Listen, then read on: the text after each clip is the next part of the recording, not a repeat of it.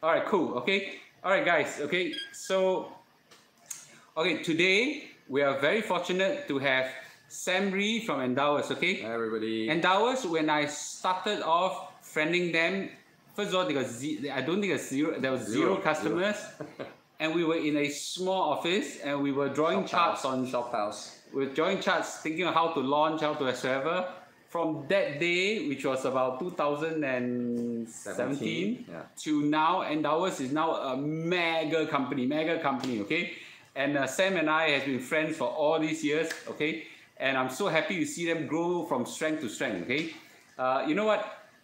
Endowus, this is now a mega successful person, and yet today when I see him, he dress more lockhock than I do. Okay, yeah. So this goes back to my principle. Rich people dress until they are like beggars. Okay, so if you want to be rich, okay, this is a okay. Anyway, so jokes aside. Okay, jokes aside, we are very fortunate to have him. Today, I want to bring him in because, number one, can we share a bit of basics about money making whatsoever. The second thing I want him to also do is to have a very long Q&A with us. Okay. So anyway, Sam, can you just take a little bit of basic? I've always teach everybody, if you want to grow rich, there's a lot of ways, but a lot of people like investing in two things in Singapore. Number one, they like to buy property. Okay, I have nothing against that, right? They like property, and then number two is they like to buy Singapore stocks. They like buy stocks like Facebook, Google, Amazon, whatsoever, Tesla. Okay, China stock, and they like buy REITs, get a lot of dividends. They like buy, sell, right? The method that I've been sharing with everybody is I buy an S&P 500, okay, and I leave it there forever, right? Forever, 10, 20, 30 years, okay? A lot of critiques to this, okay? Now, and I tell people, all the other investment method, yes, you can make money, but you need to be damn good, okay? So this is a guru. He used to be a CEO of Morgan Stanley, right? Morgan Stanley investment management, right? He's got to be the best, right? So maybe you can share with people whether my investment theory, what do you think about it yourself? Yeah, thank you, Lou, and thanks everybody for joining us today. As Lou said, we've been friends for a long time. He's been such a great supporter of ours, and he's been so helpful. We've been on this journey together, investing, and I have to say that even though I was a professional investor investing, billions and tens of billions with Morgan Stanley, it doesn't matter. A lot of people, work very professionally in investing, but when it comes to investing your own money, they don't always do what they preach, and that's a problem. And so when I was younger, I would make those mistakes more. As I grew older and wiser, I think I've been able to manage my finances better. And one of the reasons Endowus was created was because we wanted to help individual investors. So when you're a big company like GIC, or if you're at Morgan Stanley, you get the benefit, a lot of advice, a lot of access to great products at low cost, and everything is made up for you, so you don't have to focus on anything other than making good investment decisions, and that's why you do well. But as an individual investor here in Singapore, and it's not just Singapore, Hong Kong, anywhere else, it's very difficult to invest because we don't get good advice, we don't get access to the best products. So stuff like the Amundi Fund that we're here to talk about as well, that's helping solve individuals' problems in accessing great products. Yeah. And then the most important thing is cost. Lowering costs of investment is absolutely essential because every fee that you pay is taken away from your returns. And traditionally, banks and brokers and these fund platforms as well, they talk about, no sales charges and low fees, but it's just too much. I think for individuals, especially even for CPF investing, it was very high before Endowus came along, and we've lowered costs to a third or half of the cost that it used to be. So lowering costs is absolutely essential. But why not buy Tesla? Why not buy Microsoft? Why buy Facebook? Why not invest in condominium in I don't know, in Pasir Ris or Orchard or whatsoever? But why put money in S&P 500 or Endowus or whatever? Yeah, and it's a good point. And investing in stocks is not a bad thing. But the problem is this phrase, putting all our eggs in one basket, right? What that means is that we're investing a lot of money, a big sum of our savings, into a very small thing. And if that goes wrong, then your future is going to be not good, right? And especially these days, you see Silicon Valley Bank. A lot of you might have heard of it. A U.S. bank went bankrupt, collapsed, and lost a lot of money. Bank deposits, which are supposed to be safe, were lost. And then Signature Bank and then Credit Suisse all went kind of under. UBS had to bail out, and the Swiss government had to bail out Credit Suisse. What that means is that if you had put all your eggs in that one bank, like even Credit Suisse, which is a very reputable, famous bank, you invest all your money in Credit Suisse stock, thinking, oh, this has been around for 200 years, it's a great company, it's a Swiss company, how can you lose money on this? But you lost 90-something% on that investment. And then it's very difficult to recover from a 98% loss, right? No because chance. Even if you double your money from 2 cents to 4 cents, it's still down 96%. Yeah. So it's impossible to recover from a blow up. And so as an individual investor, where you are investing for your future and investing with very, very important like savings that you've worked so hard to gather, you need to manage the risk you're taking. So you need to take the benefit of a lot of wisdom that has been gathered in the markets over history, things like diversification. So diversification means that you're not taking all your risk in one stock, and not even one country or one sector. You're diversifying that across various different companies, because there are a lot of great companies out there. You diversify across different geographies, because sometimes US does well, sometimes look, China's recovering, or Latin America's coming back. You want to be exposed to all of the growth around the world, and then all the different factors. For example, sometimes growth does well, technology does well, sometimes value does well, and banks outperform. But if you diversify yourself and you own an S&P 500 or a global market index, then you're going to compound returns steadily without a lot of volatility, without risking your money going down to zero. How many percent a year?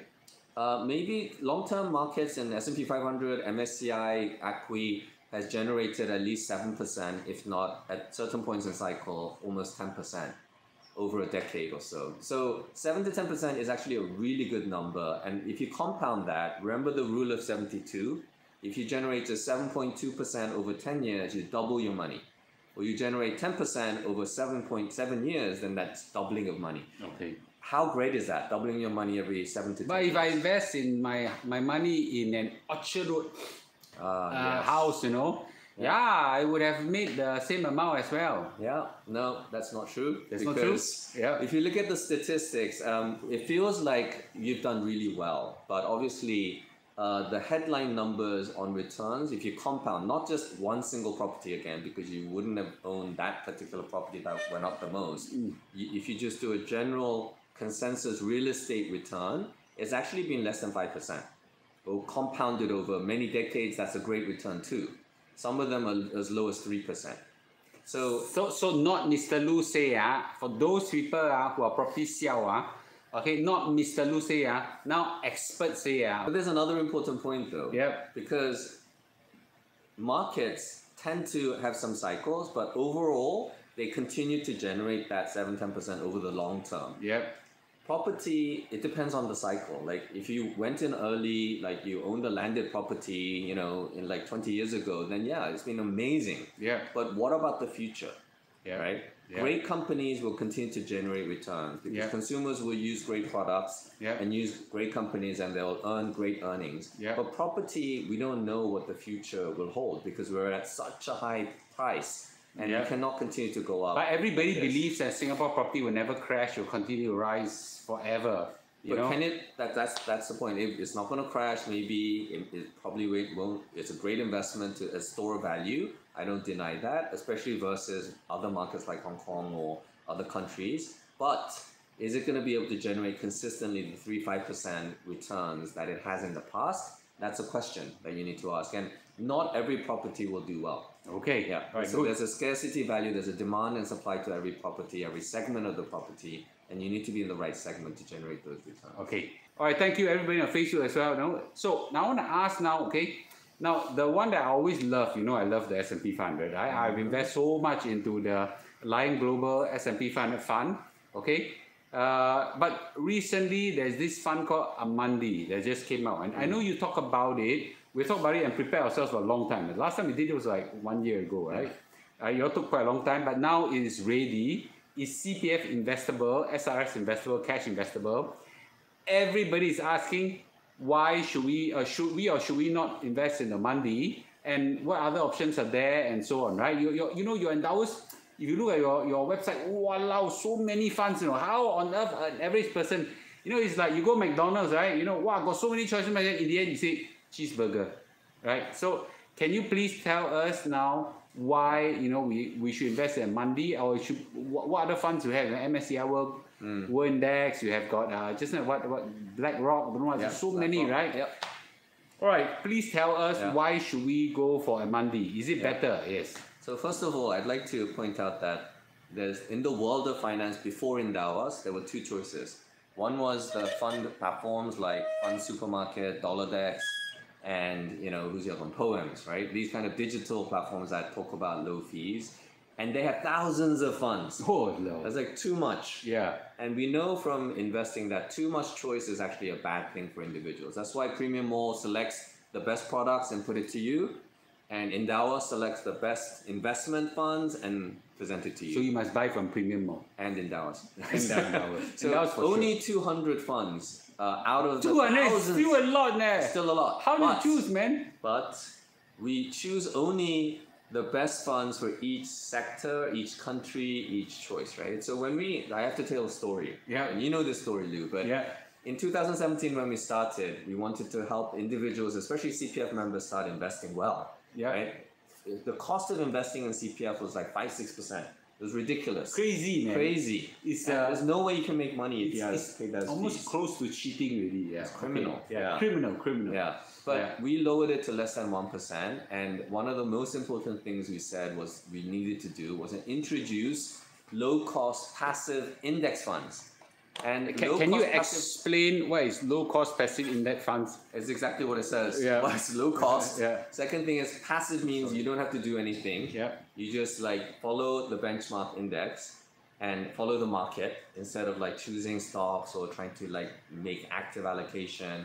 You just be passive. And the final thing is you're following an index like S&P 500 or the MSCI All Country World Index. So low-cost passive index funds.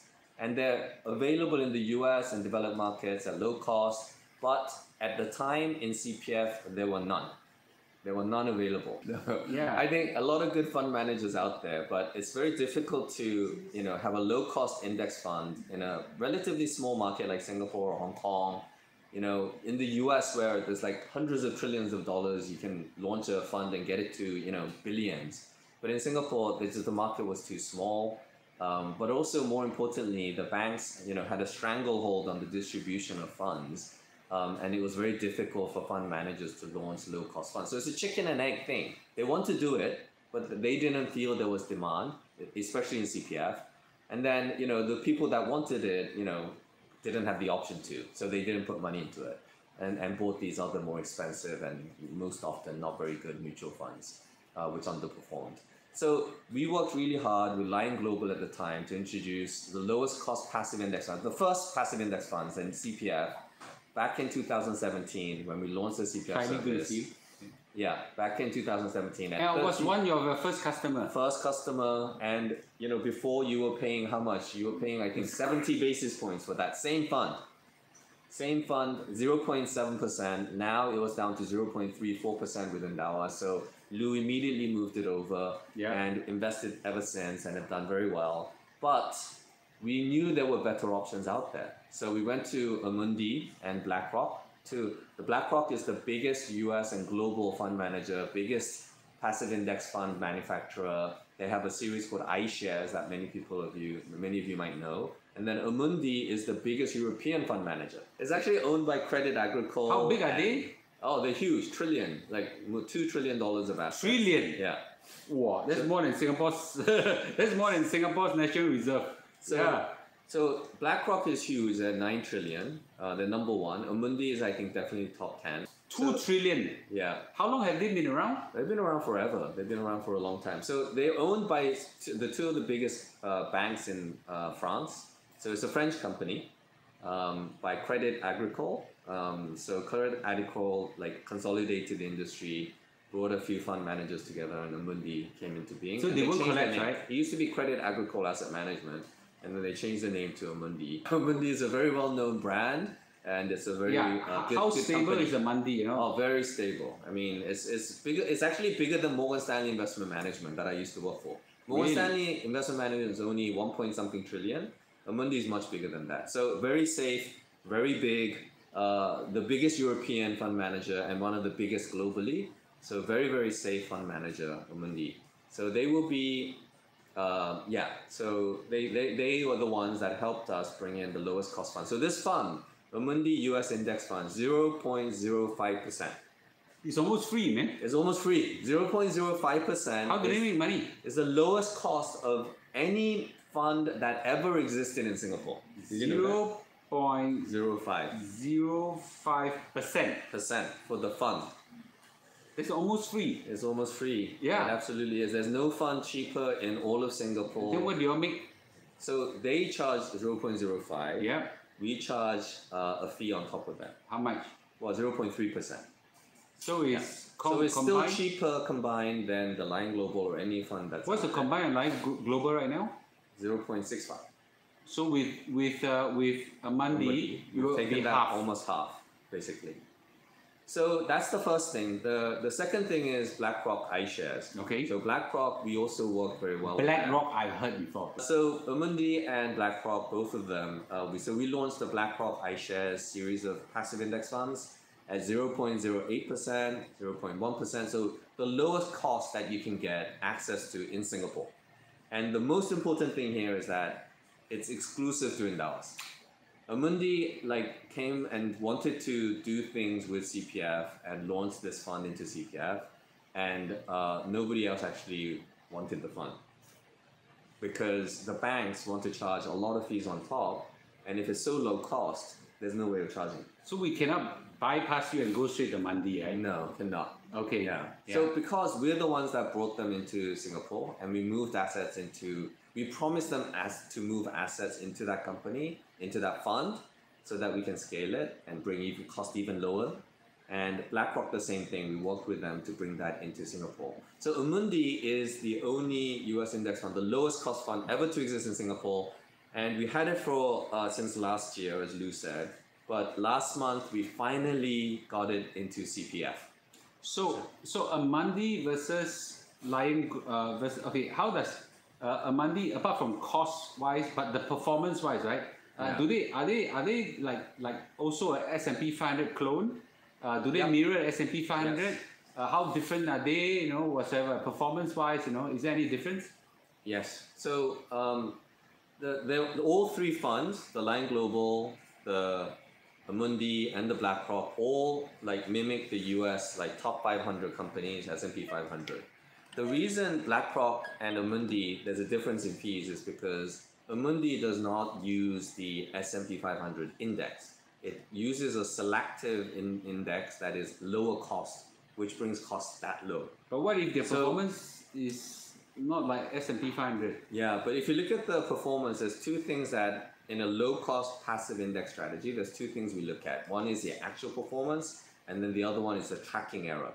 So every day, how much does it deviate from the underlying index, which is S&P 500 or the selective US index? And the deviation is very, very low. So effectively, if you look at it long-term, even short-term, a few months to one year to 2 years, there are periods where it outperforms slightly or underperforms slightly, but largely it will be the same as the index return. And it's very similar to the S&P 500. So bottom line, does it or does it not mirror the S&P 500? It does, absolutely. So 99% correlation means almost the same. Okay. And the most important thing, because it's not an active fund but a passive fund, and it's an index fund, so S&P 500 or whatever the strategy is, we also have great MSCI World Index Fund, at 10 basis points, which Sure. is great because it gives you diversification. For example, Sure. Europe started outperforming recently, right? Sure. It did really well. It also Sure. has Europe or Japan. So it gives you a bit more diversification into developed markets as a whole instead of just the US. Yep. And those have done really well, and those also are available with Amundi and BlackRock. So the BlackRock funds are even better, guys. Guys, one of your please. Even better because the BlackRock fund is an iShares. The fund gives you the BlackRock funds BlackRock funds is a replication by synthetic futures, and so what that means is that a lot of U.S. funds have a lot of tax. So there's a withholding tax for foreigners investing in the U.S. of 30%. Now all funds pay 30% On the dividend. on the dividends paid out. Okay. So if S&P 500 pays out 2% dividend, 30% fee tax means 0.6% fee. So you might have generated 5% or 10%, but you lost 0.6% on just the taxes. But how much dividends does S&P 500 give you? Roughly just under 2%. So I'm 2%. rounding it up to 2%. So two-thirds of it go away, you're left with about 1.5. 1.4. 1.4%. Yeah. So 0.6, if you think about the fact that the management fee is 0.6, endowus fee is 0.3. 0.6 is like twice the endowus fees for nothing. There's no reason to pay for it. But because the US system is such, we can't avoid it. But there is historically been one way, which is accessing the European Irish UCITS funds, UCITS, UCITS funds which have a 50% discount on withholding tax. So you only pay 15%, 15%.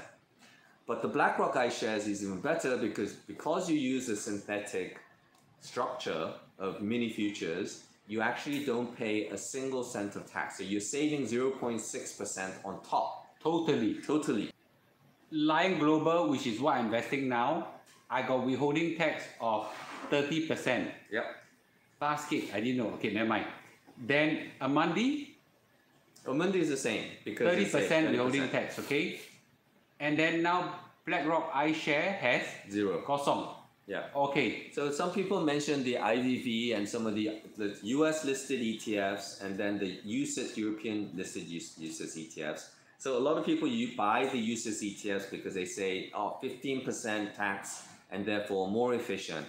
This BlackRock iShares Index Fund is lower cost, is 0.08%, and also pays no withholding tax, zero. And therefore it's been able to generate better returns than any of the other ETFs. You're mentioning what synthetic what? So basically you can buy in English. When you say that you're buying the index, S&P 500, there is no index that you buy. Yeah. When you're buying the index, you buy 500 companies that make up the index. Correct. But in the US, they have a futures market. You buy the futures derivatives. Index. Okay. And its futures market, actually, you can buy the single futures. Sure. And that futures is going to replicate the return, exactly mimic the return of the S&P 500. How dangerous is this? It's not dangerous at all. Okay. Yeah, there's no risk. And BlackRock is, as I told you, $9 trillion asset manager. They've been running this iShares ETF index fund for a very long time. Is it a leverage? No leverage. Okay. No leverage. It's counterparty. It's secure. There's no risk at all. And it's been running for a long time. Billions of assets under it. It's the way they manage it because it's most efficient. And they actually even are able to generate better than index returns sometimes because of these reasons. I see. Okay. But the BlackRock iShares is not available for CPF. And that's why the Amundi is so attractive for CPF, because for Amundi, the Lion Global fee was higher, and therefore lowering the fees by 0.3% is going to really, really help you generate better returns over the long term because of the compounding effect of lower costs. So are you referring to Endowus iShare US Index Fund? That's right. That's a fund. Yes. But unfortunately, cannot use Not CPF. for CPF. But SRS okay. SRS okay. Okay. And cash. And cash. Yes. All right. Cool. Okay. Hey Jackie. So what's the downside? There's no downside. There's downside just together with the volatility of S&P 500, right? So Okay. it doesn't matter whether you buy S&P 500, MSCI World Index. These are all ways to have exposure to broad markets who have generated markets that have returned 7 to 10% over the long term. And the most important thing for a passive index fund is cost. For active funds, you need to find the best fund manager because there are good fund managers and bad fund managers. Most of them underperform.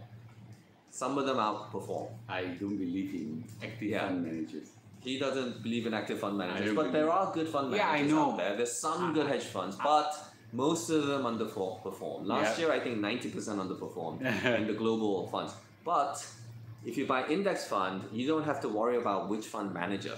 It doesn't matter whether it's Lion Global or Amundi or BlackRock. You need to get the lowest cost because it's replicating almost the exact same index. I see. Okay. So now we have three options. Lion Global, which I think 100% of my shares out of my money and Endowus is inside. Okay. And then we have got Amundi, which you now need to shift over to. Yeah. And then now I've got iShares as well, right? For your cash and SRS. Cash and SRS. Okay. So among all these three, looks like the one that's most costly is Lion Global, which now we're left with two options, Amundi or SRS. Clearly Amundi is for CPF, and for non-CPF we can consider iShares. I see. Yeah. Okay. Yeah. There was one question on the fees, and I said I think that Endowus charges the lowest fees in the industry. Even Fund Supermart charges more fees than us. They also take trailer fees that you don't know about, but it's the commissions that fund managers pay the dollar decks and Fund Supermart and Poems and those platforms that talk about zero sales charge. But Endowus has never charged sales charges. The commissions that you pay, they're called trailer fees and retrocession fees that are hidden, taken from your fund and then paid to the distributor, like Fund Supermart dollar decks or DBS or other banks and brokers. We receive that, and we give 100% cash back to our clients. So we've returned in cash more than $6 million already. We've only been around for 3+ years since we launched CPF, and we have returned more money than the revenue we generate in 1 year.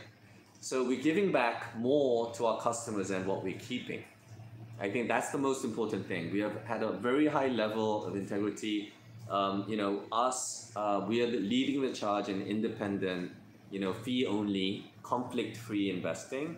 And so we want to tell you that our fees are very, very low, and it's barely enough for us to survive with these clothes. and I've been trying to sell this kind of thing to him. He cannot buy. Cannot afford. I can't afford this. Okay. I need you to have short answers because there are like gazillion questions, thousands of questions right now. Okay, I'll just go straight to those questions. Okay, number one question is that how do we switch from Amundi how do we switch from Lion Global or whatever funds we have into Amundi? Is it a phone call? You can do it on the app. Okay. Everybody on the app should be able to sell and buy. You can do a transfer goal. So you create a new goal with the Amundi or the BlackRock if it's for cash and SRS, and just switch it over. We will sell it, and then it will settle, and then you will buy it. So it will automatically be done for you. How long does it take the transfer? So normally these transactions take T+1 or T+2. So mostly T+1, and therefore that it will settle about. Modify goal. Huh? The term is modify goal. Modify goal, yeah, sorry, not transfer goal. Modify goal. No. You need to understand. Uncle, auntie like us cannot understand how to do it. Right? Is there a video we can look at or something like that? Yeah. So go to the website. We've given you details of how to do that in Modify Goal. In the webinar that we did when we launched the funds, we're gonna do another one this next week. So the BlackRock CEO and the BlackRock head of used to be the head of iShares, managing director, will be joining me on a call on BlackRock. And then Amundi one we did 2 weeks ago. It's in the Endowus YouTube channel, so you can go and look. But you can reach out to support@endowus.com. We'll talk you through support@endowus.com. Everybody, Endowus, support@endowus.com. Monthly lump sum, regular savings plan, all available. Jackie, your question, withholding tax. Is Amundi, there's no way of avoiding withholding tax. Only the BlackRock avoids withholding tax. And then the estate tax issue is not a problem because these are funds that we brought into Singapore and locally registered, MAS registered. So it's a local Singapore fund denominated in Sing dollars, so you don't have to do FX, additional cost. if you do UCITS or US, you always charge these very high FX spread. Oh, the other thing you don't know, Lou, we launched the FX. Now you can have FX here. So one at a time. Yeah, lowest one at a time. Lowest cost FX in Singapore on Endowus. Okay, wait. I'm now in my app. Okay, I'm going to show you how to do it because I also don't know how to do it. Okay. So where? No worries. Sheng-Shi, this is Sheng-Shi. Everybody. He's in the Telegram. 65, everybody knows. Yep. Okay, so you click onto the goal. Wait. Show him the goal first. Uncle me cannot see. Okay, when you log in, this is the main screen. So No, this that's is where not the we main were. screen. This is where we were. Yeah, this is the main screen. Scroll up Okay. to show the actual goal. You go to the goal. You click Click onto it. the goal. You click the fund. Okay, The goal or the fund, right? You click onto the top The right three button. corner at the three button, Okay. and then there's basically the modify goal. Modify goal. Okay. Yep. Right. So under the fund selection, Yep. you would have to choose the Amundi Prime. Okay. So put in the plus button, Yeah.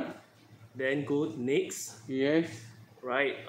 And then go to the fund allocation. Yep.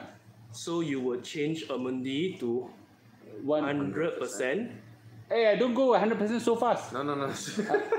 then much you wanna 0%. do? Okay, right. So basically, what we'll do is that we'll sell off your Lion Global, and then we'll buy the Amundi Prime How fund. much do you want to do? 25%? Okay, let's do 50% first. 50%. Okay. Okay, so 50%, which means that we'll sell off 50% of the Lion Global fund, and then we'll take the proceeds and buy the Amundi fund. Okay, and then done. Okay, then Next. press next, then next, Okay, Yeah, I think you have to leave. Right. Yeah, that's it. and then click confirm. yes, then you read through the details of the new portfolio that you have created, and then Okay. you click confirm. Wait, does it cost me money to do this change? Nope, not at all. Okay. No cost involved, Okay, no click fees, accept. no penalties, no charges. That's it. No, there's some. S&P. No, there's a OTP. OTP, right? So anything before OTP, you are safe. Don't be worried about making any Okay, mistakes, right? OTP done. Wait. OTP done. Goal modification in progress. Done. How many of you think you can do it by yourself? Okay.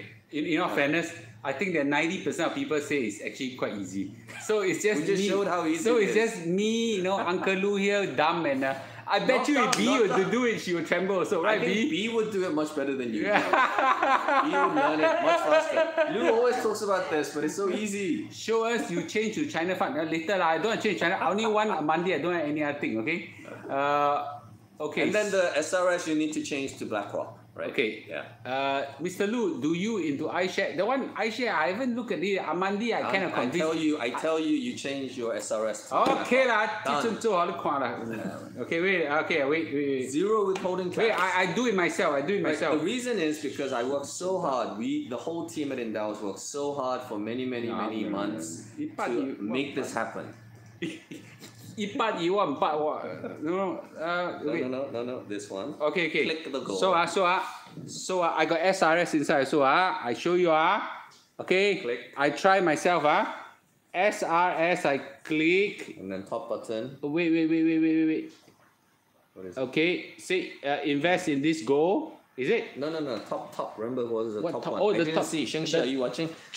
Yeah, that one. Modify goal. Yeah. Okay. And then. Then one fund, is it? Yeah. One fund.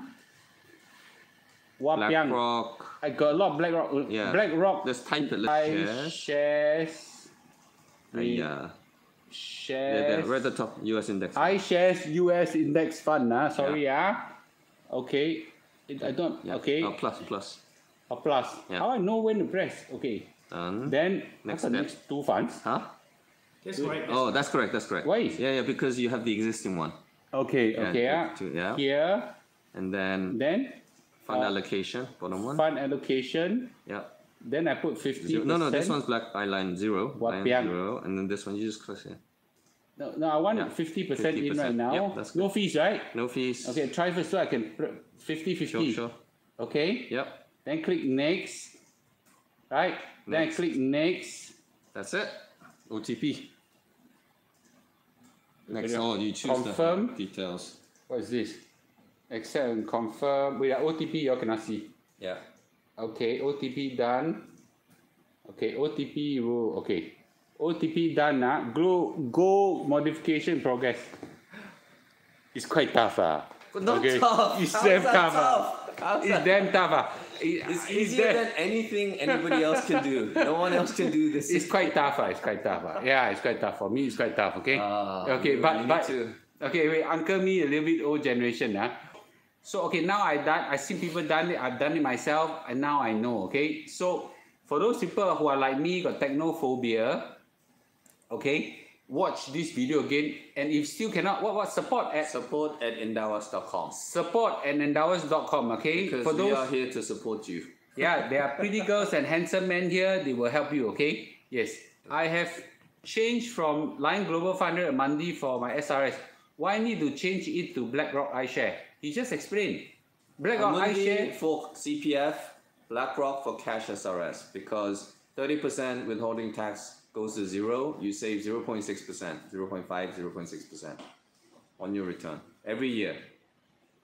Okay. It's a dimension question. Okay. Yeah. Another question was dimensional fund versus all the other fund you're selling. I also got dimensional, no? Yes. Yeah. Okay. I also got dimensional. Why not dimensional? Dimensional is great. Dimensional is great, especially. Do you have because dimensional? I have dimensional, and the reason is because dimensional is a very intelligent people, very atas, more than me, and they basically are going through history and looking at what drives markets and what are the characteristics of companies that generate better returns over time, and those are value, which is valuation, and the second thing is size of the company. So small companies over long term does better, obviously, because you catch them early. And then the third one is profitability. So more profitable companies do better. These are all very logical things, and so they make a portfolio that is passive. So it's very passive and indexed, but they tilt it. So they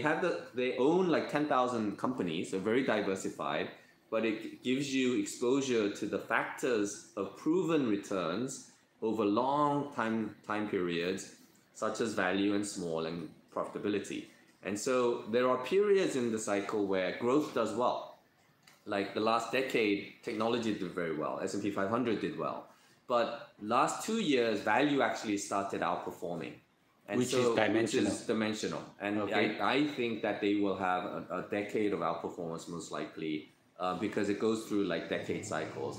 Remember, I've shared this before, and I've told Lou this as well, but after the global technology bubble burst in 1999, the tech bubble burst, from 2000 to for the next decade, for 10 years, the S&P 500 underperformed everything. So there is periods where S&P 500 can underperform. Any index can underperform. If you own only a small piece, it's not a small piece. US is the biggest piece, and US S&P 500, has companies that are exposure to globally, but it's still a US exposure. So when Europe outperforms, emerging market outperforms, Japan outperforms, US cannot outperform. It can only do underperform. So basically, there is a period, especially it's very similar because technology outperformed in the 90s and then blew up. Technology outperformed in the last decade, and it's kind of blew up last year. It's kind of very similar stage, but S&P 500 is very different from back then, where a lot of technology and only technology at really extreme valuations existed. This time, S&P 500 is a little bit more diversified, but it doesn't have Europe, it doesn't have emerging markets. And right now, after a decade of underperformance in emerging markets, decade of underperformance of value, there is a probability that these things come back. And that's why we say diversify yourself. There's a lot of questions about the Endowus flagship, having MSCI ACWI instead, and then dimensional. All of these options are given to you so that you can have exposure that is very diversified, very global, and we try to give it to you at the lowest cost possible, much, much lower than anybody else. I see. And then give you advice like this along the way so that you can understand why we're doing it, and why you need to keep investing, and what are the better options out there. So there's a question on estate duties. Only recently I found that if I own individual US stocks, 1/3 of it will go to US government. Yeah. Not only US stocks, but US ETFs as well. Yeah. So because US ETFs means that it's a fund that is listed on the stock exchange, so it's treated like a stock. So, Yeah. question right now is, does all your funds will we hit with estate duties? Yeah, so that's one of the reasons why a lot of people ask us, why don't you do ETF, US ETF, like, Stashaway Site, all these guys use US ETFs. A lot of robos or banks, they sell US ETFs. Like a lot of broker, Mumu, Tiger, IBKR, all ETFs. Everyone's using ETFs, and we say no, because ETFs are costly. If you're investing from Singapore, and dangerous because one, it has withholding tax. Two, you have FX cost. Every time you buy, you have to exchange the US dollars, and then when you convert back, the banks and brokers take a huge spread. But don't you also have exchange costs? Zero exchange cost. What do you mean? How do you achieve that? So there's two ways. One, on the platform, we take zero spread on any FX conversion. So I told you on the app now, we are the cheapest way to transfer FX from US dollar to Sing dollars or Swiss or Euro. We have 6 major currencies that we have, an FX function. We take the wholesale rate, 3 pips. 3 pips is 0.0001. 0.0001%. 3 pips instead of the What is 0.003% that many people will charge. I so see. Nothing basically. Almost free. And because we're not doing FX for the sake of FX, we don't take any spread. We don't take anything. So you don't make money out. We don't make any money exchange. from exchange. Yeah. And other company does that? Every company does that. Banks do that. Brokers do that. Even the robo advisors do that. How can All of they them do do that? Yeah. But it's just the norm, and It's that's the the norm? difference between Endowus and everybody else. Is we try to think about how can we do things differently. I how see. can we help the individual do better? And FX is one function where we felt we need to provide a function where FX can be. So you can buy a US dollar fund, or a Swiss franc fund, or a Euro dollar fund, or Aussie dollar fund, or GBP fund on Endowus platform now. We have multi-currency capabilities at the lowest cost of FX. And that's really important, like again, lowering costs. So going back to the US ETFs is withholding tax, there's FX cost, but a lot of people don't know, as you mentioned, estate tax. Estate tax is effectively inheritance tax. And because No one Singapore can die, And because Singapore doesn't have inheritance estate tax, people don't think about it. Yeah. But overseas, every country has estate tax, right? Yep.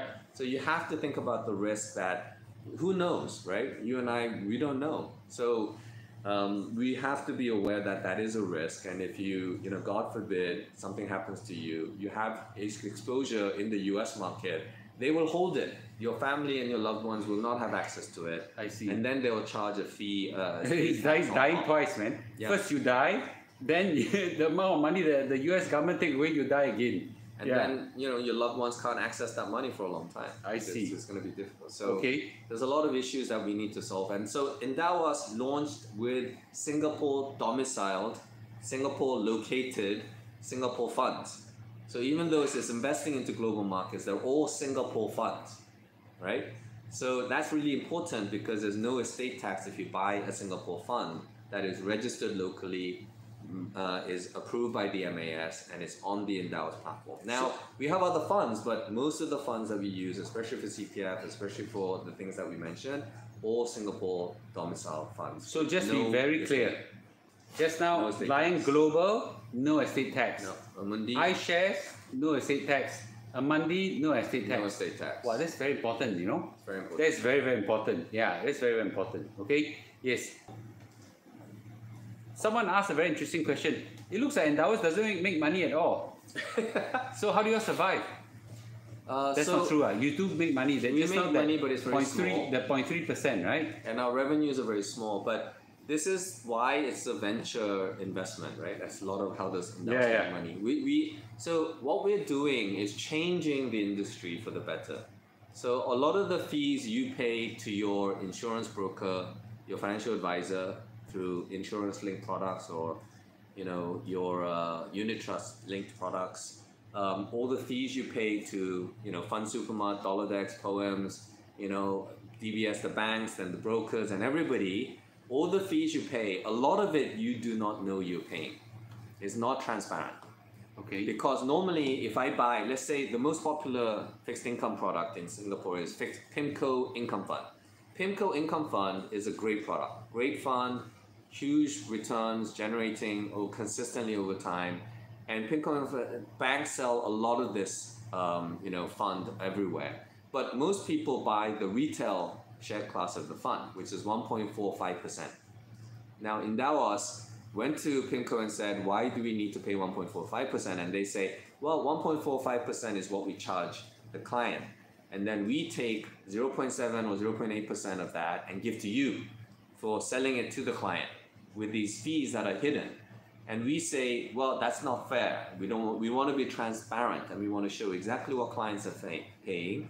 So we get that 0.7, 0.8% and we give 100% back to our client. And instead of doing that, we charge our client transparently a fee that you can see.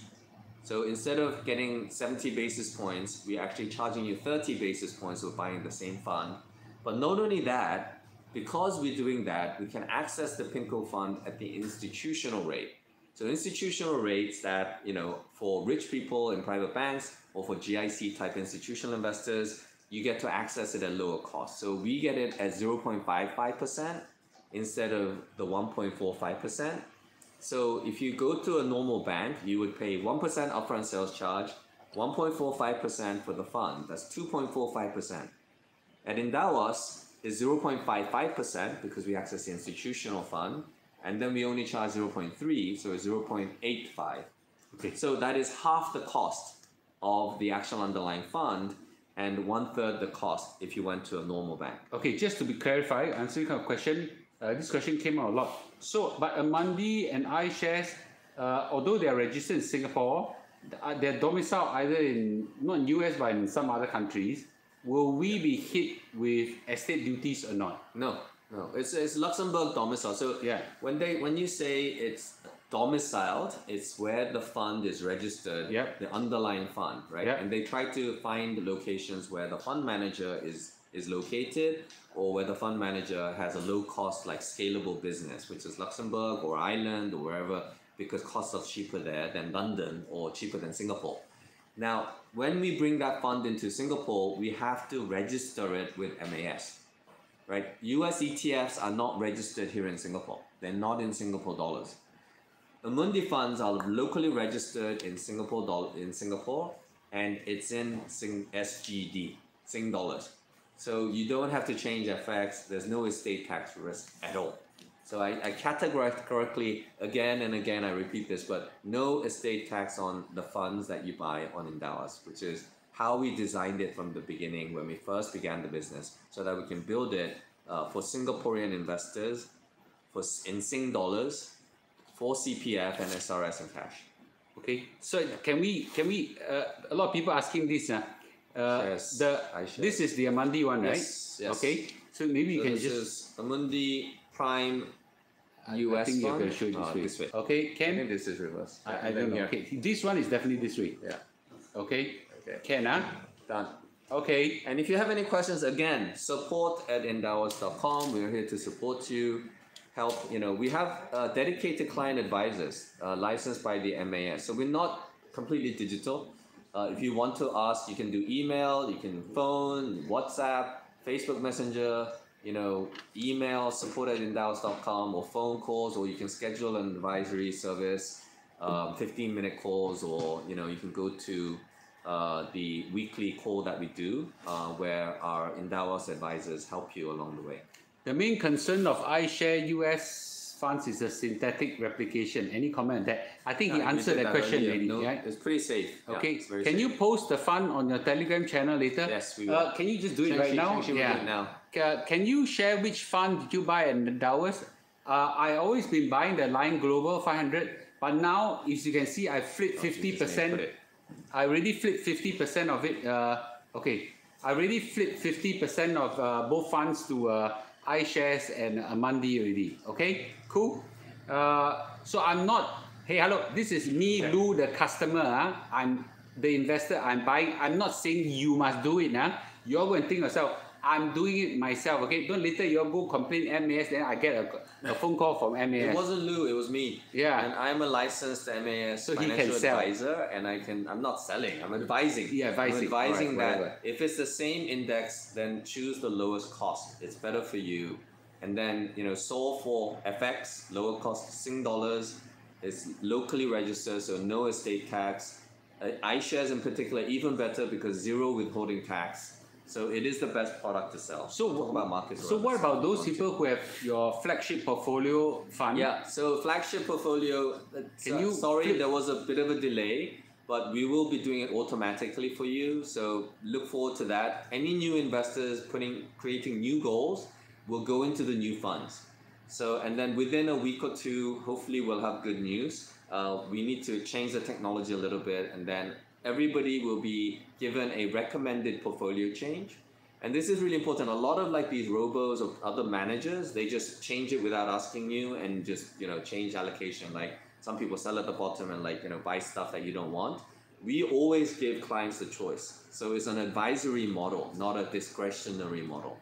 And we give you a recommended portfolio change, and we tell you why we are changing, from a Lion Global to an Amundi or to iShares. And then you need to make that choice and say, yes, I accept. And then they will switch it over. So how come there's a 5% cash for iShares though? Am I not choosing the right one? No. You see, on the underlying holding of the fund changes all the time. So it captures at the end of the month, each month, what the allocation, and then we get that data, we upload it. So we just give you transparently what the underlying holding is. But as I said, what they do, BlackRock does several things. So one is replication through synthetic, and then they also sometimes lend, get interest rates on the cash as well. So they've actually historically outperformed the S&P 500. So iShares has outperformed the S&P 500 over the long period. There's no transferring fee, there's no cost involved in using the Endowus platform, just a fund level fee that Amundi or BlackRock iShares will charge, or the Endowus fee, which is transparently shown and the lowest cost in the market. Okay, there's a very important question that everybody is asking. Okay, number one is, we invested in the Lion Global Fund, when the S&P fund was 3,900 points or something like that. How come up till now I don't still see a profit? Huh? Yeah. Lion Global? Yeah. If the Lion Global index is up, then you would be up. No. Yeah. The S&P 500 was 300 points. Yeah. 3,900 points when they invested. Yeah. But now, the S&P 500 has gone up. Where does it say that? I also experienced that. Yeah. Now it's 4,100 points. How come? How come we don't make money? And I know the answer. Oh yeah, I mean it's the currency effect, right? Because if it's in US dollar return, then it would be exactly the same, right? But we show you the Singapore dollar exposure that you have. So as a Singaporean, you need to be diversified for this reason, right? Because the dollar currency movement is actually going to affect the return as well. So it's a market return, and then converted into Sing dollars is your actual return. Okay, the Telegram is in the 1865 Telegram group. Okay, but again, this goes to we were going to talk about markets and macro as well. Yeah, but, I'm coming to that. Yes. Yeah, but this is important because I think that the Singapore dollar has historically always appreciated against the US dollar over time, and so if the Sing dollar appreciates, it is going to impact the returns. As okay, well. There are quite a few individual customers already actively doing it. Got questions? Can you please? I'm not gonna customer service you guys here. Can you please go to support@endowus.com? Okay. Now the other macro question is, now China, Russia, Brazil all ganging up, and they're gonna say we're gonna move our US dollar. Commonwealth. Okay. Move to Commonwealth. Oh, Commonwealth. Okay, yes, we'll go there. We'll go there. Yeah. So there's a lot of people say that the US dollar now is going to collapse. China is going to replace as the world leading currency, or euro is going to stick up. Everybody's moving away. We already get hit. When the US dollar is 1.45 or something like that. Now it's 1.33. The rise in S&P 500, we didn't really make a profit out of it. Okay, so if this were to happen, it's even worse, right? What's your view on the macroeconomics of the US dollar? Yeah, US dollar is affected mostly by two things. One is the rate differential. And when I say rate differential, it means the interest rate that the US is giving for its money versus Singapore dollar interest rates. And so, or Chinese renminbi interest rates, or UK GBP. So the rate differentials is going to make a big difference, because if you think about it, you would do the same, right? If you had some cash and US is giving you 5% yield, and there's no FX risk in owning USD, then you would move some money into USD to get the higher interest rate. And so when US started raising interest rates from 0 at the end of 2021, and raised it very rapidly throughout 2022, what happened was a lot of money got sucked into the US because that's the higher interest rate. And a lot of money left the emerging markets and Asia and other markets. And so as a result, the US dollar always strengthens when interest rates are higher there, or the economy is doing well, or there's a lot of earnings and a lot of attractive investment opportunities. Then money gets sucked into the US. The other extreme is when things are really bad. So Ukraine war breaks out, or the banks go under, or COVID hits. Then what happens, you will see all the time, is that the US dollar spikes up because a lot of people have this flight to safety instinct. So what is the safest asset is US Treasury bills, US government bonds. And so people move money back into the US whenever there is a crisis. And we call that the dollar smile. My ex-colleague at Morgan Stanley made this name up, but the dollar smile means extremes of very, very bad situations, like crisis, then everybody runs to the dollar. Or things are really good, economy is booming, earnings are very great, then everybody puts money into the US market, or US real estate is great, or the interest rates are very high, and so US dollar looks attractive, then you go into USD. But all other situations, normally the US dollar is, mediocre or weakening, versus especially currencies like Sing dollar. So Sing dollar is entering a phase where it's most likely going to appreciate against the US dollar, because the Fed interest rate hike is almost peaking, and maybe end of this year, next year for sure, interest rates will start coming down. So what the rate differential will go down. I don't think we'll move a lot. So I don't think this is going to make, an FX trade is going to make a huge amount of money for us, because currencies move much less than stocks and other things. So compared to what the equity market or fixed income market does, the FX is not going to move as much. So I think one of the best ways to do it is to actually expose yourself more to fixed income. I think this is a cycle where you want to own some fixed income because interest rates are so high. We didn't have to touch fixed income for so long because it was zero yield and interest rates were coming down, and we made some money, but that's ended now. So with interest rates where they are, on the way up, obviously you lose money in fixed income, so you wanted to avoid that. But now at this point, yields are very high. And if interest rates start coming down, then you actually have both the benefit of high yield and also capital gains from fixed income. So so there are two questions. Yep. My earlier question was, do you see a scenario where US dollar will collapse? No. So this whole de-dollarization trend is something that's been talked about for decades. We talked about the demise of the US and the US dollar for a long time. Obviously, I think it was way, way too early. Now the conversations are serious, and the BRICS countries, the Brazil, Russia, India, China, South Africa, these countries have become much bigger, and China has become much bigger. So it is important, but we've had other phases where Europe became very big, Japan became very big, even Korea and the tigers everybody said was going to take over. But the US has stood still because of various reasons. But most important thing is it's still the most used currency for trade. It is where all the financial markets are traded mostly, and it represents the biggest portion of the stock market globally. So the US dollar financial market or trade, I think could change. Trading in renminbi or trading in other currencies could increase, but the financial market is so dominantly US dollar that I don't think will change. Okay. So it's too early to talk about de-dollarization. Okay. Still. So that's a very good one. You talk about fixed income bonds, basically. What products do you have in bonds? We have a lot of selection, so it's what's a good? Just give me two. Don't give me one. PIMCO Income Fund is the most popular fund in Singapore and across Asia, and the reason is because it actually has generated very good returns over time. And then a globally diversified, fixed income product. So we have just launched the Amundi Global Ag, and also the BlackRock iShares Global Ag Fund. Low cost, passive fixed income that gives you some exposure. But, what's the returns of it?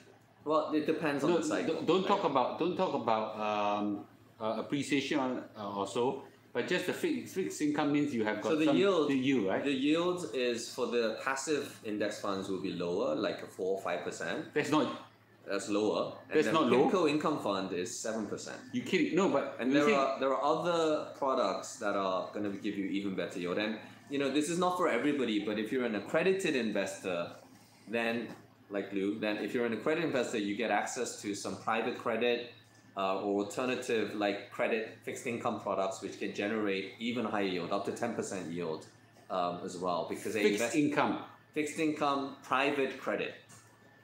In English, it means that you're not buying a bond issued by a huge company. Junk bonds. Not junk bonds. Investing into projects or deals.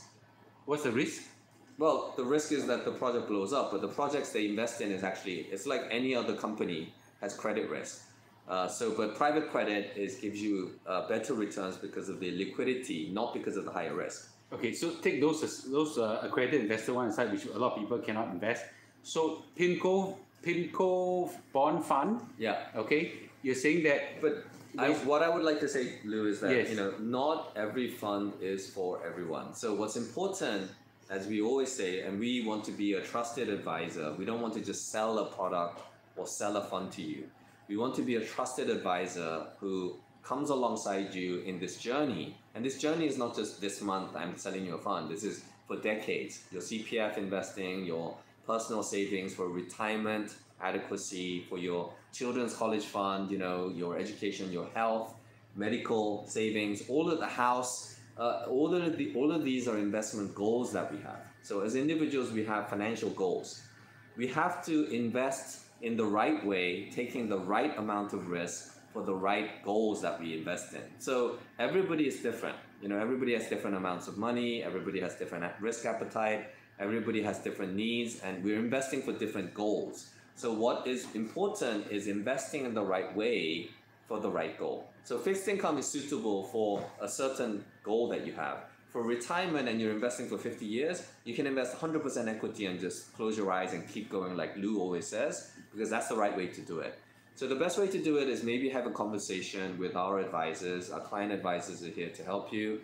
And look at all of the research that we have, a lot of great written and webinars that we have on Endowus Insights, and you'll learn a lot about how to invest in the right way, because you're not going to learn this overnight. Like many webinars from Lou is helping you, and then more webinars from Endowus, and then read some books, read some articles, and try to learn yourself, because this is the most important thing in your life. You read and learn about many other things, but this is what's actually going to impact your life and your future and the future of your loved ones. So you have to spend the time and effort to improve your financial literacy and improve your investment. Okay, so is it that PIMCO GIS fund, local bond fund you're referring to? That's right. That's the one, okay? That's the one, okay? A difference between accumulation and distribution. What's that? So it's asking. Yeah, what's that? Well, so what's the difference between accumulation versus distribution? Yeah, so accumulation and distribution is very, very important for us. We have from the beginning told our investors. I think that's exactly that's what it is. Yeah. And then we can also talk about that method. Yes, precisely. Okay. Talk about it, because from the beginning, Endowus has always said that investing in accumulation over distribution is better, because it's more efficient. I can comb my hair now. Okay. I got hair to comb now. Okay. So a lot of funds receive dividends or interest income, and they have payouts. A lot of them will just say that, hey, keep it in the fund, reinvest it, so that any dividends or income we get, we reinvest into the fund, and therefore we keep building wealth, and it accumulates and compounds. That is the efficient way to do it. That's accumulation. But a lot of people, especially in Singapore, want cash. They want payout.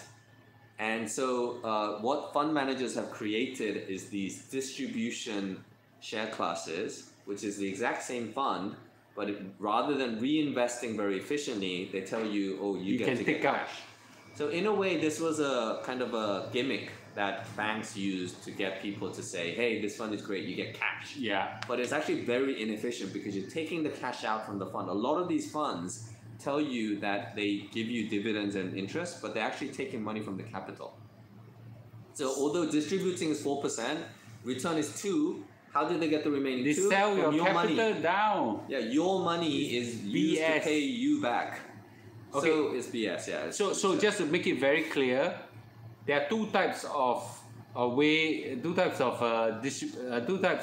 funds. Okay, one is the dividends, they reinvest it automatically. That's the best, and everybody should do that. Okay, that's how you get the full power of compounding. Okay, then there's the one that give you out the dividends in cash. Okay, you have dividends, so you collect money, and Singaporeans love dividends. Love dividends, right? But you know what? Okay, a lot of them steal your money and take out money from your capital and then give it to you, right? So this is now a nice dovetail into this, a bit of saga involve a small group of customers that came out in the social media. This is exactly the problem. Distribution versus accumulation that caused this problem, okay? Maybe Sam, you can describe a little bit on that. Yeah, so what happened was that there was a delay in the payment of dividends for this one fund in particular. I think it may have affected a few more funds, but it's a delay. So it was a few days longer, and this one particular fund was delayed quite a few days, quite a long period actually. So the problem exists, and so first thing we need to do as a trusted advisor is to apologize and seek your understanding and tell you that this was a mistake. Now, there is a reason why... It's not your fault, lah. It's not Endowus' fault, lah. So the first thing is that the most important thing, Endowus never touches your money. So when we began Endowus, we made absolutely sure that we had this, breakup where the money that our clients invest into the funds, the cash that you put into, is never put into Endowus.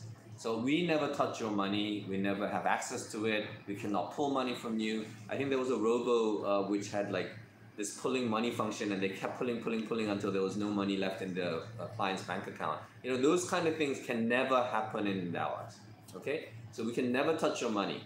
We created this partnership with UOB Kay Hian so that you can actually safely store your cash, safely store your investments. And even if, God forbid, Endowus is not going to disappear, we're growing very well and doing well, but if we disappear, you can still have UOB Kay Hian, which is owned by UOB Bank. Okay. So UOB Kay Hian custodizes, we call the word custody.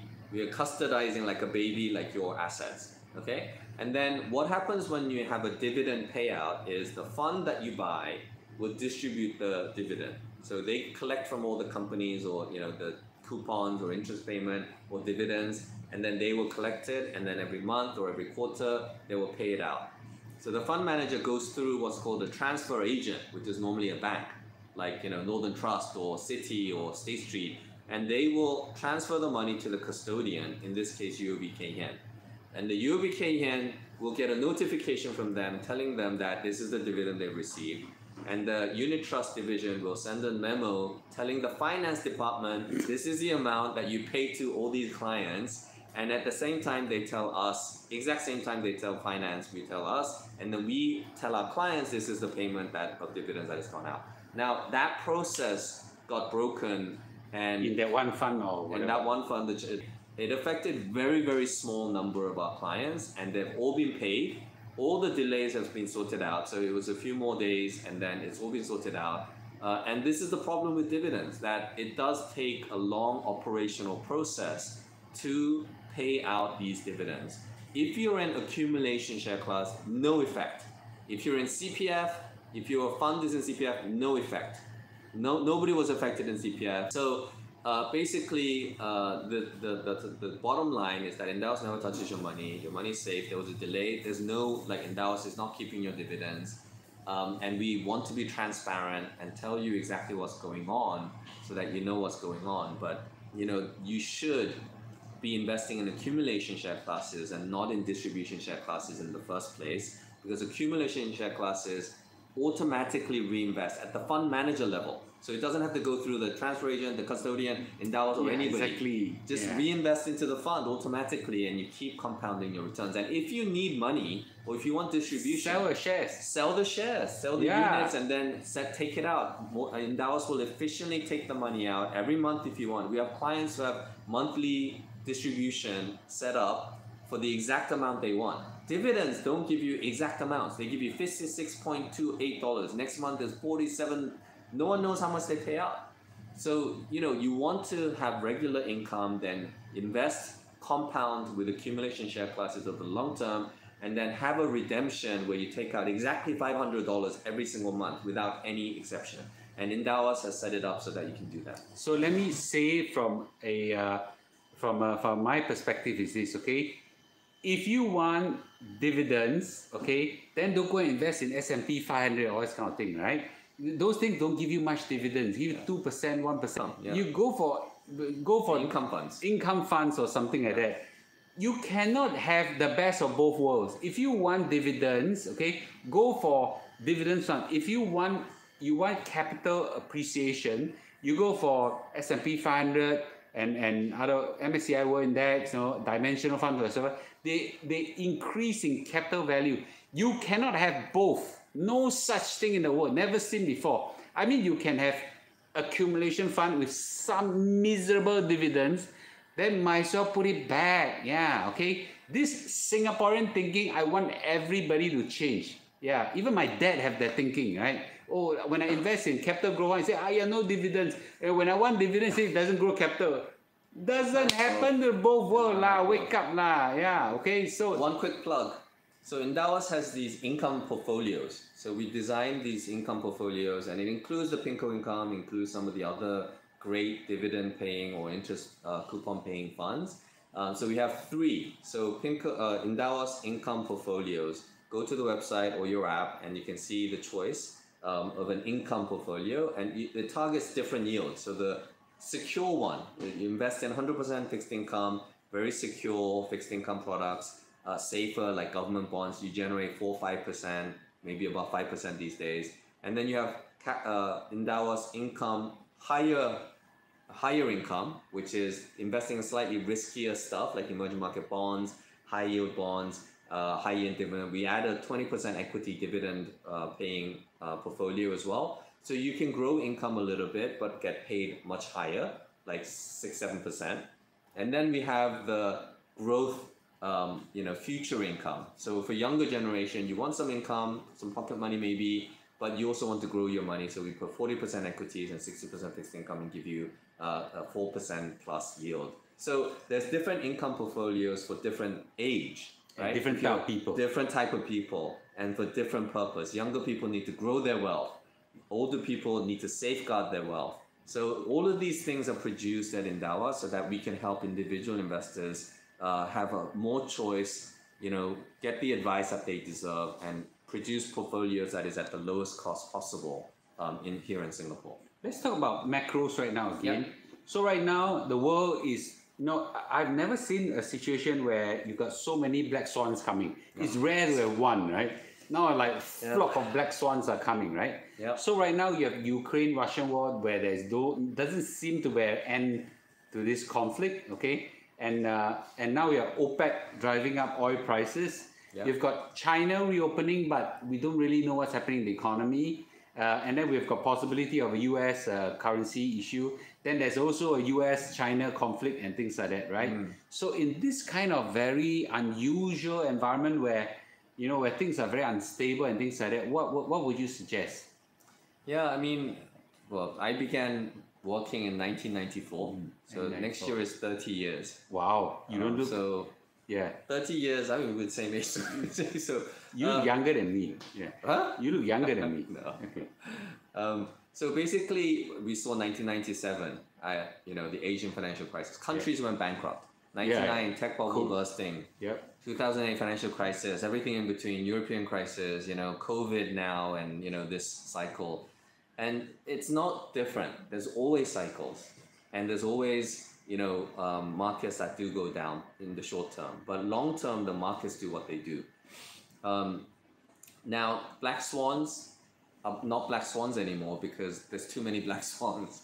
And so, I think the macro flock of black swans we've experienced. Yeah. And to think that this is worse than 99 or worse than 2008 or worse than 1997. Not really. Not really. Yeah. And really. I've written an article about this on the Endowus, where there was this massive guru called Barton Biggs, legend of Wall Street. And he's the one that started Morgan Stanley Investment Management in the 70s. And he visited our office in 2008 during the height of the financial crisis. And we thought, Morgan Stanley was going bankrupt. We were all going to lose our jobs and, we were never going to recover. This is the Great Depression, like 1923. I told him, is this like the Great Depression? And he said, no, this feels more like 1974. And I was like, what? 1974? What happened in 1974? But basically he said that was worse than 2008. And he called the bottom of the market and said, buy in 2009. And it was within 2 weeks of the market bottoming. So being bearish at the bottom is the worst thing you can possibly do. Right? And this is why regular investments, because being able to go into the market at the bottom is only possible if you're already invested. And you will only put that money in if you already have money in the market. And so staying invested through the cycle, downturn and upturn, is what gives you the 7% or 10% return over long term. This is not worse than 1974. This is not worse than 2008. This is not worse than, even COVID, let's assume, right? So this is a normal cycle. This normal tightening cycle. This is a normal cycle. We have to take it within the context of the cycle. Very good, very calming, right? This statement, right? It's just one of the cycle. It's not the end of the world. Okay, I think that's good. There's a lot of questions about technical things about Endowus. Can you please don't ask a question here if it's like why my account does not work or that kind of thing, right? Just email support@endowus.com. Okay, support@endowus.com. I don't know how people are like. We're putting it up on the chat. There are people here. Support@endowus.com.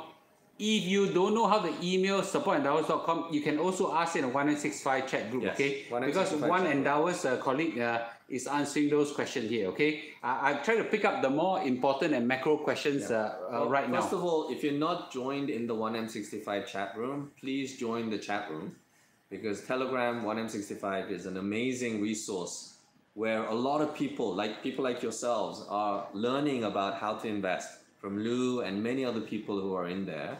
So you should join the chat room. And if you join the chat room and you put questions up there, then not only Endowus, but a lot of people can also help you, because they've gone through this journey just like you. So they will put the answers up there, help you along, on that journey together. And Endowus, Cheng Xi and other people will be able to also contribute to that community. But if you have any specific Endowus questions, then please just reach out to Endowus, please. So a question, Mr. Loo, do you think that most black swans are priced in already? By virtue that it's black swan means it's unanticipated. If it's unanticipated, it couldn't have been priced in. Okay, so there's two ways to look at it. One is that the black swan, if it happened, is priced in. Yeah.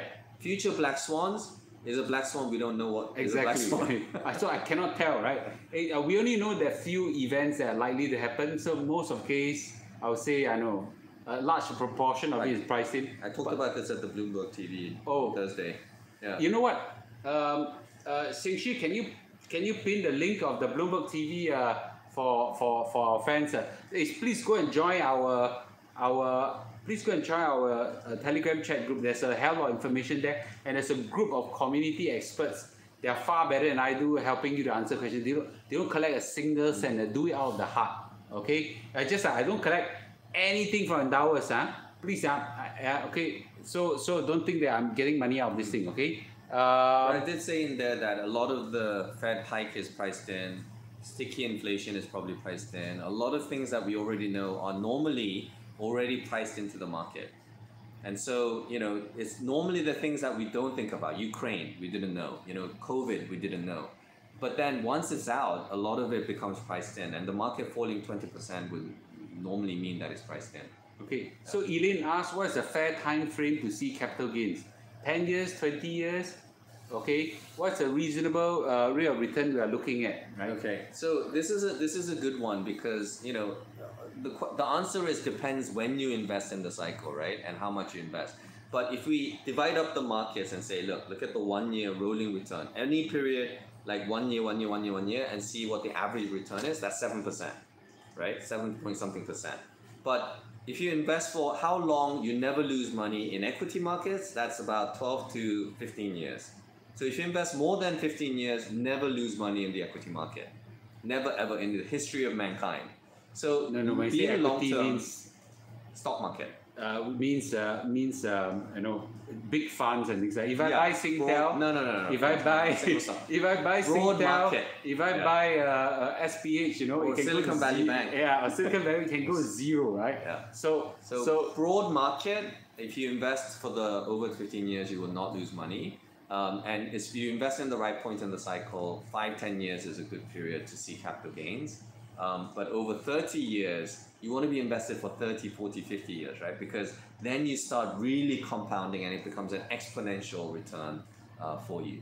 okay, there's a few questions on this. Yeah. So lump sum investing versus dollar cost averaging or any other kung fu you can share your opinion. So depends on the cycle, but if you're investing in a downturn, lump sum obviously does worse than dollar cost averaging. Downturn. Right? Downturn. In Okay. an upturn, lump sum always outperforms dollar cost averaging, right? Why? Because you put 100,000 when markets are zero, it goes up 10%. Oh, okay. And you're putting only 10,000, 10,000, 10,000, 10,000, and you've lost the returns every time because the markets are going up. But what if I buy on crashes? Yeah, bottom. crashes are great, but you can't pick the bottom unless you're invested, right? Of course. So you dollar cost average in a downturn, Okay. and then when the markets are upturned, you put the lump sum, right? But you don't know whether the market is always going up or down. So lump sum over a long period of time does better, but we don't have peace of mind. We're very scared to do lump sum. Like Loo just now, Amundi is no-brainer versus Lion Global. BlackRock is no-brainer but he's still only put 50%, 25% because we don't know. We're worried, right? And that's because we are human beings. It's normal. We have emotions, right? Greed and fear. So those emotions is what we need to control. And doing this helps Loo to make the right decisions over time. And so lump sum is difficult for most people to do, and that's why dividing it up into regular savings plans or break it into 3 or 4 installments gives us peace of mind.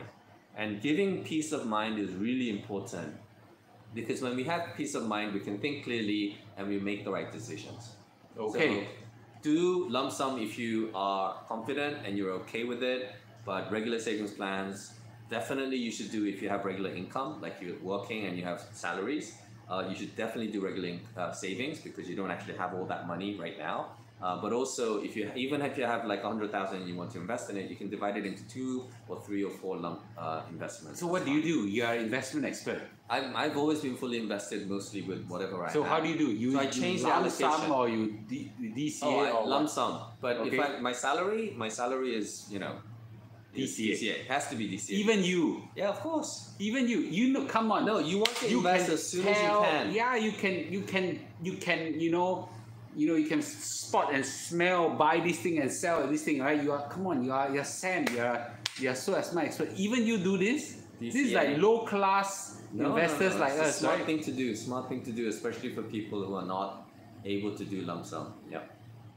Even expert like him does that, okay? Yeah, So you don't pick individual stocks? No, I used to do that at Morgan Stanley. I outperformed for 8 years, but Surely you can I tell. died. Tesla. Too much stress. And I'm doing professionally 24/7. I'm thinking only markets, investing, researching. I have access to Tencent founders like Jack Ma. I meet and I ask questions about companies. I get to access the best management, the best research from all the investment managers, and still I'm not outperforming all the time. I can't make the answers all the time, and you don't know. So Yeah. even expert like him cannot beat the market. Yeah? What do you think your chances are? Those Yeah. people like to buy Alibaba, Tesla, okay, individual stocks, DBS, OCBC, all this kind of thing. Yeah. It's tough. Yeah. Even professional investors find it tough. And now that I'm not full-time looking at stocks, I do not trust myself to invest. So I invest in funds that have good managers or passive index funds. Broadly, a lot of it is passive, and then some other products as well. But surely, OCBC, DBS, and UOB sure make money, right? Sure make money. How can, like, if I close and these three banks sure make money for next 50 years? What do you think? You may not lose money, or you may lose not all your money, but I think there's better options out there. Diversified market options are much better than single stocks. We all know this. This is proven. This is historical fact. Yeah. Okay. For an individual investor, especially, this is not Mr. Loo saying. This is now mega freaking investment guru saying. Okay. So some people say, Mr. Loo, you know standard, you whatever. Now this guy got stars on his shoulders. Okay. Yeah. So you don't sell him. Okay. All right, maybe last two questions. So what's your main portfolio? Yeah. So my main portfolio is actually the Endowus flagship portfolio. Your own? I built it, so I trust it. So as I said, I think the S&P 500 is great, but I want to be more diversified. And I also want exposure to dimensional. So I like the fact that I have the iShares, I have the Amundi, low cost passive index funds, lowest cost in Singapore, lowest cost in history. So that helps. And then I put dimensional funds in there, because it gives us exposure to the proven factors of returns. And then it also gives us, exposure to some of the best fixed income products as well. So I have a balanced portfolio normally, so 60% equity, 40% fixed income. But these days I've actually shifted to a 40% equity and 60% fixed income, because I want to have a little bit more exposure in this cycle to the fixed income side. Okay, there's a guy asked a very good question. In the current world situation right now, should we keep more cash or keep investing? What's the allocation should be like? No, I mean, I think, assuming this is a dollar cost average in question, meaning that you have regular income every month coming in, you have a job, you have income, and you're saving aside maybe 20% of that, or whatever it is, or your CPF goes into your OA and the money is piling up there, you should be investing into the market every month. Because we don't know when the market is going to bottom. Maybe it's already bottomed, because markets coming in this year, everybody was bearish. Everybody says, Fed is raising interest rates even more. Inflation is sticky. The market is up, 8 to 10%. I saw that. Yes. So you don't know what the market will do. And so you need to continue to invest, because you cannot pick the bottom. So you continue to invest for the long term. Holding cash is the worst thing to do right now, because cash doesn't give you anything. A lot of people put money into T-bills and fixed deposits, but I think, in the US, what happened was $760 billion of money went out of bank deposits into money market funds. So almost $1 trillion of money, investors, like individuals and institutions, shifted money away from banks, saying that's dangerous, and put it into money market funds. That's why Endowus has always said you should use money market funds as an effective tool for liquidity management, investing in cash, because it gives you both good yield, but it doesn't lock you up. It doesn't lock your money up like fixed deposits does. It doesn't lock your money up like, the T-bills. And many people think T-bill yields are great, but money market funds are giving you 4% or 5% in US dollars even. So even the Fullerton Cash Fund is giving you great yield. Like so what? you should 4.4%. Sing or US? Sing dollars is 4%. 3.9 to 4%. Really? Yeah, risk free. So risk free. It's never throughout last year. It's never lost you money. So Sing dollar, Fullerton Cash Fund, US dollar funds. You should actually be investing in that, because it gives you daily liquidity, no lockup, so you can put it in, take it out the next day, whenever you want. On the Endowus platform, you're investing your CPF, your SRS, your cash. Safe, right? Only ones that you can do in a single platform is Endowus. We built it that way. We got the CPF and the government approval to do this CPF investing. And now you can do money market funds. And then for AI investors, we also have alternatives and hedge funds and private equity, private credit, all the sophisticated stuff if you want to as well. Okay, there's a very good question, and I'll call it the last question because we have time's up. Okay, is that we passed our time? Yeah, it's Singapore. Are you are you personally invested in Singapore, and why not? I know it's no. And I know is Endowus invested in Singapore, and I also know the answer is probably almost no. But why? Yeah. Because I guarantee you, 80% of people here are like humongous amount in the Singapore equities or Singapore whatever. Yeah, I mean, look, it's not something that is wrong. There's no right or wrong. But the bottom line is that Singapore is a small market. It's 0.5% or less of 0.1%, I think, of the global market capitalization. So you think about it yourself, like where do you spend your money? Like, Singapore. In Singapore, do you spend your money through Amazon, like, you use Facebook, you use Google, you use Apple phones, and you're using Netflix, you're spending money on Netflix, and you're spending money on global companies that are not Singapore companies, right? How much money are you spending on, a lot of companies that, and really, stock market is about a growth market, right? Companies need to grow to continue to maintain their valuation and grow and generate returns for you over the cycle to give you returns. And so what are the best companies to invest in? Is it Singtel or is it Netflix? It's that kind of like understanding that Singapore is not everything, right? There is what's called a home bias. So Singaporeans will tend to invest in Singapore. Koreans will invest in Korea. US will invest in US. So there is a home bias when you're investing because you want to invest in things that you're more familiar with. But as I said, a lot of global companies are much more familiar to us now. So you need to diversify away from just Singapore. It's like diversifying away from just a single stock into broad markets. Diversify away from just Singapore to Asia, emerging market, developed market, global markets. And global market return gives you the most stable, less volatile return over the cycle, up and down. So Singapore is not, I'm not bashing Singapore. It's not that Singapore is bad. It's just that Singapore is such a small piece of the global market. You want a broader exposure to generate the returns in a more stable and less risky way. All right, cool. Okay, our time is up. There's a lot more questions. I've missed out gazillion questions as well. Please forgive me. It's just too many questions and time's up. You can ask those questions in the 165 Telegram chat group, okay? We will, first of all, we've got people who are Endowus answering this question as well. We've got community expert doing a cross balance, check and balance as well. And when the questions are important, I'll get Sam to answer those questions as well. Okay? Great. Cool. Okay. We'll do it again. Thanks, man. Thanks for joining us. Okay. And all you guys, we're gonna have char siu soon. Now we know where it is. Yes. Okay. Cool. Thank you for letting us know. Thanks everybody for joining us. Okay. Thank you. I hope you enjoyed this session. And again, to our Muslim brothers and sisters, Selamat Hari Raya and have a great holiday. Okay. Great holiday.